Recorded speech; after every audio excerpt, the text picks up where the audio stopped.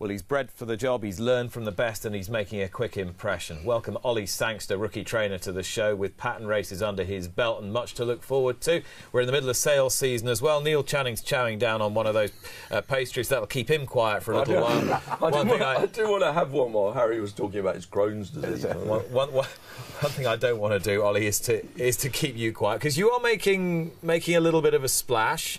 You would say this has been quite a long time coming, I think, even though we would look at you and think, well, he's fresh out of school. Not quite so, is it? There's a lot of experience under the belt. Yeah, I'd say I was ready to get going anyway, but naturally, any new business, you're cautious as to how it's going to start, but thankfully it's started the way I would have hoped it had, yeah. And I know how determined you are to make a go of it as Ollie Sangster, not just a Sangster. But when the name is so legendary, when it's so steeped in the traditions of the game, you're never going to be able to leave that behind or forget about it. How aware were you as a kid growing up of how big a deal your family had been in the sport and how big a deal your grandfather had been? I would say positively sort of unaware, really. Really? You know, lucky to have grown up at Manton. Sure, horses were always out the window, and that was sort of second nature. But obviously, a lot of the success came, I suppose, the end of the 70s, the 80s, and you know that's way before my time. And you know, obviously, lucky people are always saying what a great man he was, and all the good horses they could recount. But as far as me being a kid growing up, you know, fairly sort of, yeah, wouldn't have been as prevalent as you might have thought. Yeah. But the passion was obviously. Yeah, the passion was always there, and like I said, lucky to have grown up around the horses, and I've always worked, you know, enjoyed the horses since a young age. So inevitably, me going into the industry was never a huge surprise, you know. And tell me about how your parents felt about you going into the industry. I'd say mixed emotions. You know, on one hand, I'm sure delighted that you're following them into it, but equally, you know, they know the trials and tribulations of the industry and were naturally cautious and perhaps thought I was best to have pursued something else beforehand, you know. It's obviously a tricky industry and we're all aware of that. So I mean, Mum initially thought that it would be better maybe to go and learn another occupation first, and then you always have that to fall back on. But no, this was always the way I was going to go, and once that was set in stone, they've always been very supportive since then, yeah. And in a nice way, you do strike me as a guy in a bit of a hurry as well. You weren't going to be super patient to try out a load of other things. No, look. Once I had my heart set on this, you know, that was always the way we were going to go. What was it about the whole business that was driving you? Was it always training? Was it always that? No, not always that. I love the bloodstock. Obviously, Dad breeds horses, so we've always, you know, been associated with that, and still is a big thing for me now. I love working the sales. I love pedigrees. I love all of that. So I could have gone that way, but for me, the training, I love it because it's sort of so much more. It's quicker. It's more results based. Obviously, so is the bloodstock, but it's more sort of day to day, and I love working with the horses on a more day to day nature and the sort of high performance nature of the training as well, as opposed to the bloodstock. But I mean, really, obviously, the two go very hand in hand, and I love them both, you know. I read that there was a moment where there was a bit of a fork in the road, and you were nearly off to university. Yeah, after school. Yeah. Again, naturally, I left school and. You know, did you do well? Were you good at school? Yeah, I was perfectly bright enough, and I had places at decent enough universities. I think I was going to go do business or economics or one of those, which is fine. But naturally, this was the route I was always going to take. So going and spending 3-4 years at university doing a business degree, to then come out and start at the bottom, which invariably you have to do in racing, and be mucking out and learning from the bottom. It didn't seem to make sense, and to me, it made more sense to start doing that when I was 18 than start doing it when I was 21, 22. The thing is, Richard, I think you've got to have quite a bit of presence of mind to do that, because you're swimming against the tide. You know, if all your peers are going to further education and you're saying, no, I'm brave enough to back myself to do this, it is swimming against the tide, really. I suppose so. It's interesting because I didn't go to university either. I had a place and I went to Poly because it got me into accounting at that stage, which was where I was going within a year rather than doing a 3 or 4 year degree, because that's where I was going to go. And as you say... So you knew you wanted to work with numbers, work as an accountant? Yeah, basically that's where I decided I was going to go. And in those days there was a route into the industry. They took both relevant and non-relevant graduates after 3 or 4 years, and there used to be a route through Polys, which of course don't exist anymore, of a year, doing an accounting, but you had to have your job arranged in advance. So it's a bit like, you know, Ollie, you decided you were going to go and start training, and you'd arranged to go to Gay Waterhouse or Wesley Ward as your sort of training operation, because it gets you out there quicker. You begin to learn what you want to do. All it taught me was that, well, eventually that I didn't want to do it right the way through, but that's not the point. So I do sympathise with that sort of approach. If you know where you're going, you may as well get on with it rather than let your life go off in a different tangent, particularly if you're at university for 3 years. Yeah, and like you said, sure, there were definitely times when I was probably waking up and going to work and my friends were getting in, you know. So you know, there were times when it was tough, you know, but the way I'm wired, that was always the better route for me, having a sort of fairly sort of relaxed sort of schedule that university can offer you, just for me wouldn't have suited me. And having a routine and a structure and everything, that's for me would always have you know, been the much more viable thing to do. So actually I don't think university would have worked for me, but due to what I wanted to do, that was never going to happen anyway. I found it suited me rather too well, which is why I have great admiration for your work ethic. I mean, to what extent, given what we've discussed, did you feel like I need to work 2 to everybody else is 1, because I want to prove to people that I've not just been silver spooned for the last however many years? I think when I started, like anyone, you're a kid and you just want to get your foot in the door and get going. I didn't. When I went to America to work for Wesley, I didn't really have the option of working 2 to 1. That was just how it was. It was just hard work, but very rewarding work as well. Tell me why it was so intense. So when you go to Keenan or Saratoga, you know, they have full cards of racing. Saratoga, it's 6 days a week for, you know, the best part of 2.5 months. And then on top of that, then you have the sales in August, and you have full teams of horses, staff, you know, everything. And then on top of that, you have a trainer that's not there the whole time. So, but, you know, these trainers are running 2, 3, multiple stables. So you end up being their representative, but more so than, you know, just a representative of the races. You know, you're sort of running the stable. You're their eyes and ears. So it's a 24/7. You know, there's no Sundays off. It's full on. And you're what, like 19, 20 at the time? Yeah, I was 21 and 22 those 2 years. And he basically just chucks you the ball and say, get on with it. Definitely.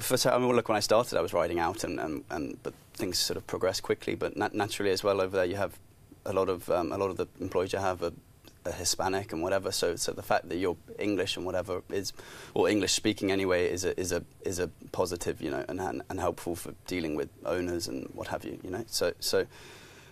But yeah, it was a steep learning curve, but one that I'm definitely glad that I was able to do. Yeah. And would that then make you more inclined to give somebody who was just starting out more responsibility? Would you have that confidence? Yeah, I think so. I think giving someone responsibility is the fastest way to learn. And naturally, I'll easily say I've probably made loads of mistakes, but hopefully you don't make the same mistakes twice, and that's the fastest way to learn, I think. Yeah. Okay, what has made him what he is? What did you learn from him?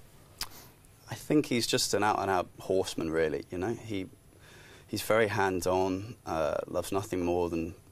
I mean, he still breaks in a lot of the yearlings himself. You know, loves nothing more than the horses, and he'd know every horse inside out, and. Yeah, he's just a real out-and-out horseman, yeah.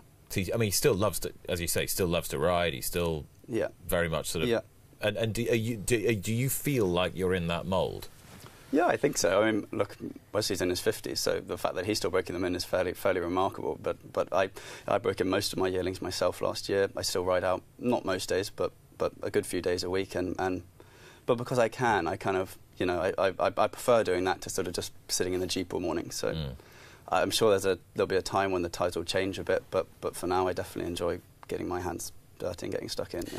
And in terms of the actual training, I mean, I've heard it said quite a lot that you're not quite sure how he's doing what he's doing, but you just kind of watch and learn and try and pick it up as you go along. Is there something in that? Yeah, he's a bit of a sort of, I don't know, sort of mad magician. Like, a lot of it's in his head, but after a certain period of time of working for him, you sort of start to unravel it all yourself and work out.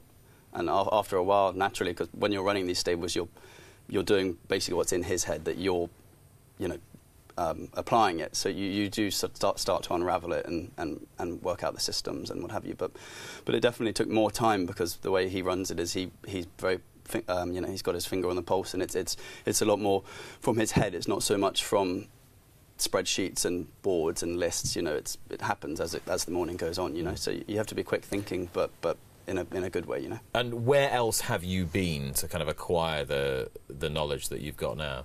I had a good just shy of 2 years at Joseph O'Brien's based there, just literally before the yearling sales last year, which was great. My first real sort of season here was with Charlie and Barry Hills there, which was great. But again, I was a kid, and then I did a COVID year at Hugo Palmer's just after George had left, which was good, but COVID sort of marred it a bit, and it made it it just didn't really work for me.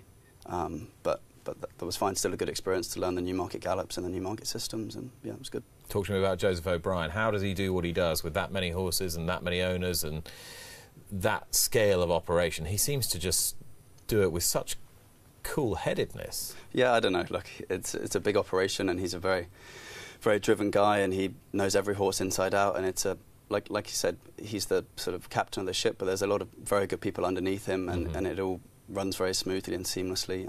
But he knows every horse inside out, and he's remarkable. Yep. So did you have a time frame when you knew you were going to start? No. So how did it happen? I thought it would be, you know, naturally I was happy with what I'd learned, and I thought it would be, you know, somewhere late 20s. But ultimately, you're starting a business. You need to finance the business and get that off the ground. And long story short is I part-owned a good filly last year, Saffron Beach. She was okay. With James Wigan and my parents, who we bought her to foal as a pinhook. And for varying reasons, she didn't make it to the yearling sales. So, look, there's a lot of luck involved there. And selling her basically enabled me to finance starting the business. And there's no mystery around that. That's, yeah. I mean, that's pretty extraordinary, isn't it? You know, of all the great things that have happened to various members of your family over the years in terms of racehorses, that's a pretty significant one. That's right up there. And when you bought her as a foal, you were going to reoffer her as a yearling. Yeah. And she got an injury. Yeah, we bought a couple of foals that year, as we would do every year. And during the yearling prep, we actually had a problem with one of her hooves, and just meant she missed a bit of the prep, and then she missed the sales. And then so we thought, okay, well, maybe we'll breeze her. COVID year, breeze us. We decided not to. So we broke her in at home, and she went into Jane, I think, in July of her 2-year-old year, you know. And then so the rest was great.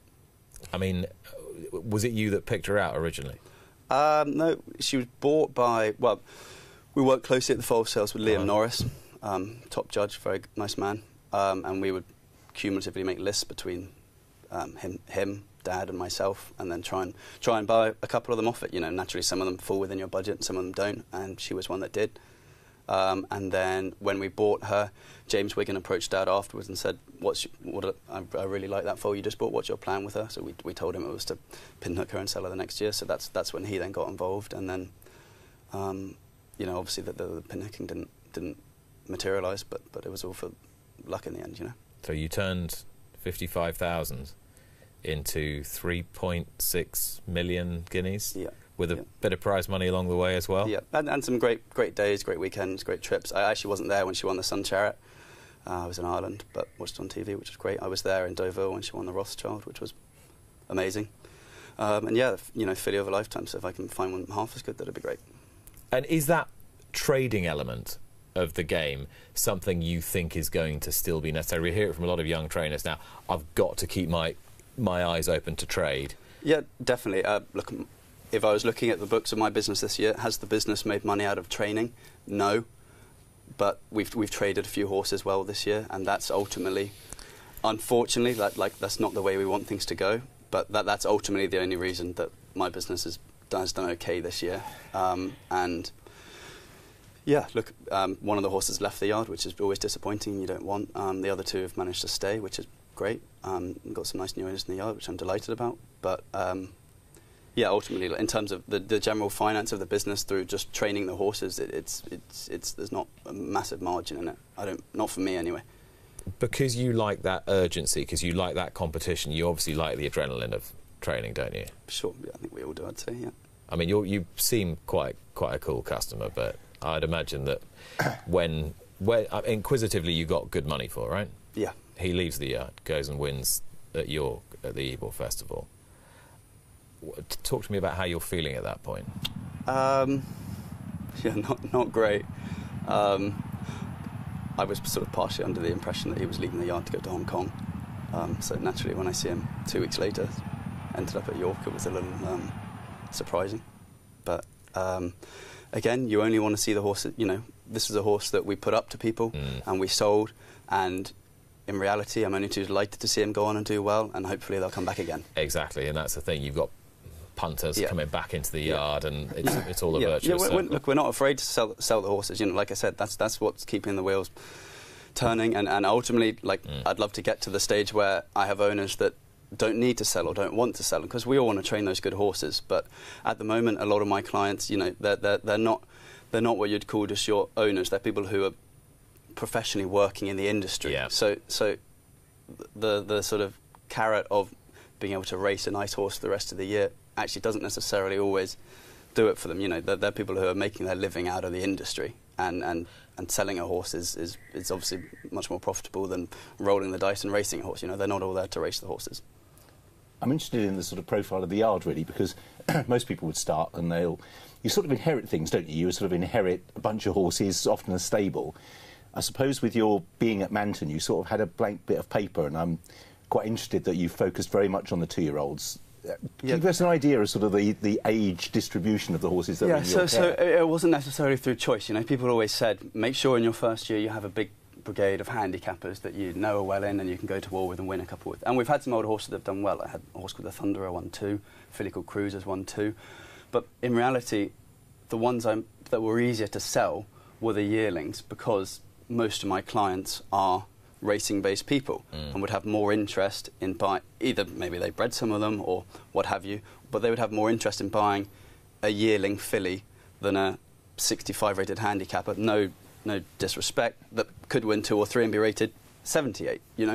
That sort of for the clients I had, that wasn't really what did it for them. So as much as I wanted it to be sort of, I had in my head I wanted to be about 50-50 yearlings or 2-year-olds to older horses, it's ended up being about 80-20. Which is rather unusual sort of split, isn't it? And I suppose creates its own logistical issues in the sense you don't have that 65 rated handicapper to send them up the gallops with to work out what they're worth. And naturally in the spring as well, we were waiting to run the older horses, and that's fine, and we had 5 older horses, you know what I mean? And the lads in the yard are all wanting to run horses, we're all wanting to run horses, and I wanted to get some of the 2-year-olds out, but it was a very wet spring, and so it made me have to be a lot more patient than I perhaps thought I was going to have to be, but that was just the layout of the yard, and I'd love to have had more older horses, but just the way my clients are based, that kind of wasn't how it happened. And then naturally also, it's nerve-wracking having a yard full of 2-year-olds, because if I gone out and bought a load of not especially nice 2-year-olds, it would have been a quiet year. But thankfully we managed to buy some half-decent ones,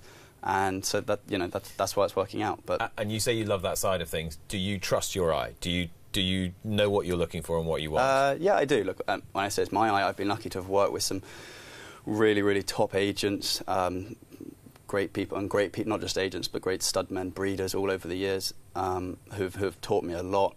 And yeah, I'd be happy to back myself buying yearlings. Yeah, I love it. I love working the sales. It's such a big part of the industry, and a lot of trainers don't like doing it, but I really enjoy doing it. If you didn't back yourself, who would you back if you were down to your last few? I'm not sure. I worked with plenty of sales. Ben McElroy, who buys all of Barbara Banky's horses, Stone Street for Wesley. He's obviously had a lot of success for the last few years. Campanelle, amongst others. He's a very good judge, good eye.